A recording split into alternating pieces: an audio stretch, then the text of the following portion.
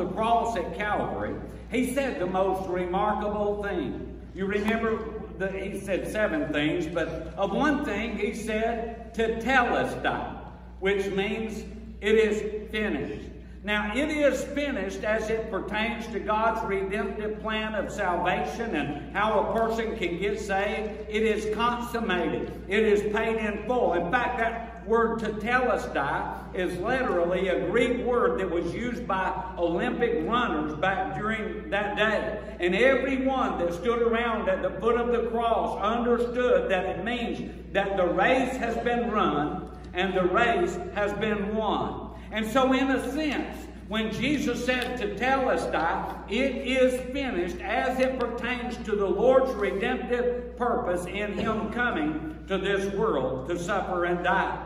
But as to what the church is to be doing in relations to evangelism and missions in taking the gospel of Jesus Christ to the world, we have, ladies and gentlemen, hear me good, we have an unfinished task ahead. And God's going to help me this morning, and I'm going to tell you how we can be a part of finishing that task. You see, the book of Acts is literally a record of the history of the New Testament church. It's a book where the ending has not yet been written. It's still being written. God is still recording the acts of the Holy Spirit of the living God as Christ now lives His life in us, the New Testament church.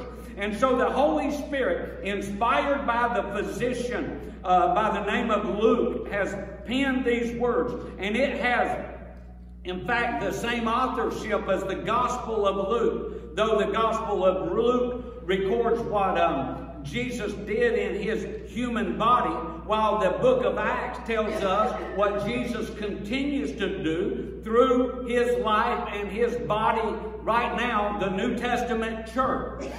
And so it's interesting to me that 30 years prior to the writing of the book of Acts, Luke records what Jesus did in His human body. But now he comes back and it's about 60 AD, and he writes about what Jesus Christ is doing through you and through me, because we are now the body of Jesus Christ. Amen.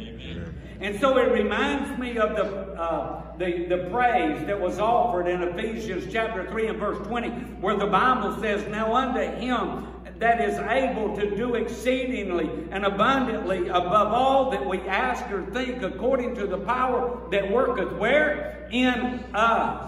Someone says, well, yeah, but God doesn't need us to get the job done. Ladies and gentlemen, please hear me. On the authority of the Word of the living God, I'm telling you, God has already predetermined that He will not do that work apart from us.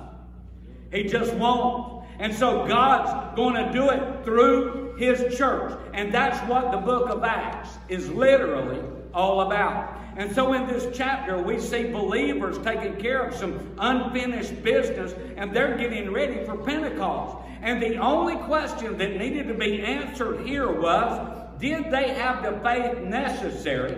You know, and faith is also walks hand in hand with obedience. But did they have the faith necessary to accomplish the task? Now, what they did and said in the church in the first century reveals the kind of faith and faithfulness that they really had. Oh, if we had time to do some in-depth study, I'll tell you what we'd find out. We'd see through the book of Acts, truth believed, but we'd also see truth appropriated. You see, here's the problem with the church in modern day America. There's a lot of people that spend a lot of energy talking about what they believe, and they put very little energy into appropriating what they believe or living it out to the glory of God. In other words, it's easy for you to say, I believe in Christ, but it's altogether something else for you to live your life as though you believe in Christ. And I'm telling you, this truth is to be received, it is to be appropriated, and it is to be applied for the glory of Jesus Christ. And so there's 3 things in particular that I only have time to deal with this morning. But first of all,